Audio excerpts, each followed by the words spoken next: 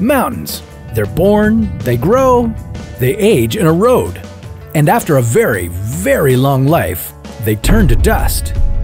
What if all mountains collapsed at once? What are the forces that might cause this to happen? Could humans withstand the effects? This is What If. And here's what would happen if the mountains collapsed. We see mountains deteriorate all the time.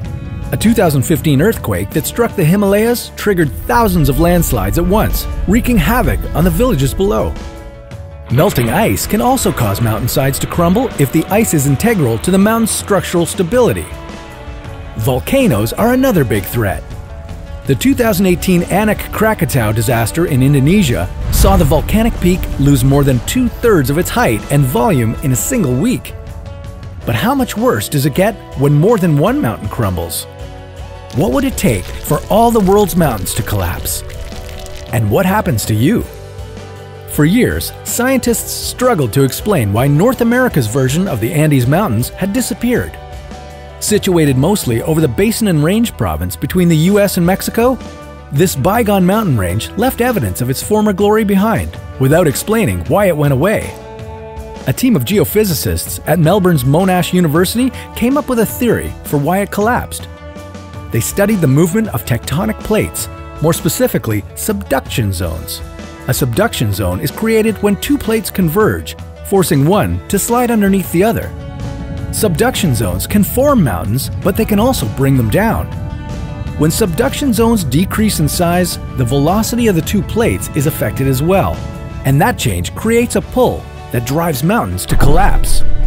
Of course, this doesn't happen overnight. The fall of the Basin and Range Mountains played out over tens of millions of years. If humans are playing the long game on Earth, then the natural collapse of entire mountain ranges is something we might have to contend with one day.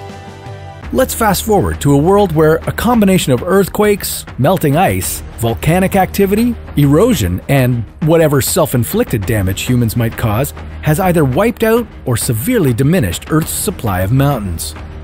While it would be a tremendous achievement for civilization to last that long, withstanding the brutal landslides, eruptions, and tsunamis that occurred along the way, we might not be able to bask in it for very long. That's because mountains play a pivotal role in regulating carbon levels on Earth. The fresh rock that emerged during the periods of mountain formation soaked up large amounts of carbon dioxide and helped the planet avoid sweltering, inhospitable conditions.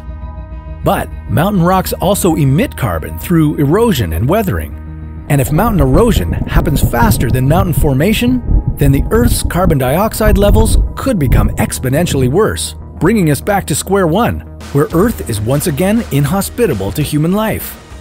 So let's try not to peak too early. Let's protect our mountains by doing everything we can to prevent environmental degradation. Mountains look out for us, you look out for them. And of course, stay on the lookout for another What If.